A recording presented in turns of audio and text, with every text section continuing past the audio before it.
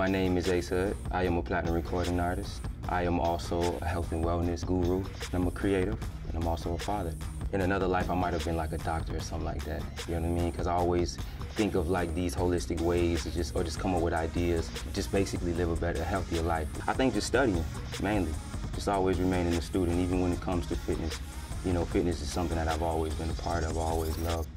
I got into fitness seriously maybe about 5 years ago. 5 years ago is when I started to really take it serious. I had a trainer for about 2 years. So it's kind of like my transition into independence, in a sense. That's when my whole fitness journey, I think really eclipsed everything. Forever, I was always outside. Football was always my thing. Being from Florida, it's kind of like expected for the most part, you know? So yeah, I was always an outside baby. I started to play Pop Warner. So I maybe was about 13, 14 years old when I first started to play football. Maybe even a little younger than that. But that was like my first experience with pad football, you know, and tackle football. The moment I got on the field, I fell in love with it. You know, prior to the game of football, and me actually playing it, I always was just a huge fan of it, of people like Deion Sanders and Emmitt Smith and you know, legendary people who played before. So for us, I feel like in my community growing up in Deerfield was always one or the other. You know, you either trying to do what the dope boys are doing, or you either trying to play ball or you trying to further yourself in college. You know, for us, football meant everything because, you know, if we were great enough at it, we were able to go to colleges for full scholarships and stuff like that. So that was always the goal in order for us to make it outside of our community and do something better for our family. So, you know, it was very family-oriented. Football was much bigger for us too. My diet is very important. I exercise a pescatarian at this particular time. I do think at some point I want to transition to being a vegetarian or something and vegan. So we'll see. We'll see. It's definitely a journey, but I always felt like food carried energy, you know, whether you would have, because growing up, my mom would always, you know, she made soul food and anything like that, she would, every time we would eat, you know, we would feel sluggish. As much as I love the food, as much as I'm from it, the culture and the collard greens and the neck bone and all that good stuff, and at the same time I understood that what it was doing to my body, it was making me more tired. You know what I mean? Eating big meals like that. So as I got older, I started to portion my food and started to understand your body don't need much to actually run. I'm teaching my children about a healthy lifestyle, just about if they want longer life, if you want a happier life.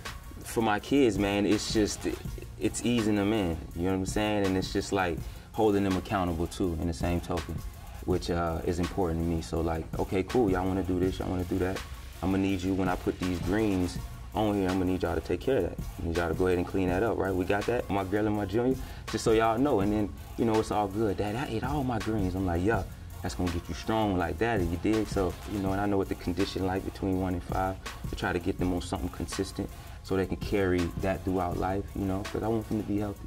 I want them to be active. I always wanted to be mobile with my kids and run around and do flips and do everything that they're doing, you know. So that's one of the reasons too, largely, that I monitor my eating like that. Yeah. Being a performer in my lifestyle now, this is so funny, man, because I used to think that they were different, right? So I think that they're one and the same. My fitness goals and the things that I want to do, it's because people always known Ace Hood in the past for, I've always dropped hustling music and music to get you up and going and the music to motivate you, and you know, that's what also stemmed from the fitness, because in my mind it's what if I can give you the keys to fitness and living a healthier lifestyle, and I can also attach the soundtrack to how to do that. You know what I mean? Teach you how to trust the process, and teach you how to be undefeated. You know what I'm saying? Meaning mentally, you know, mind, body, and spirit.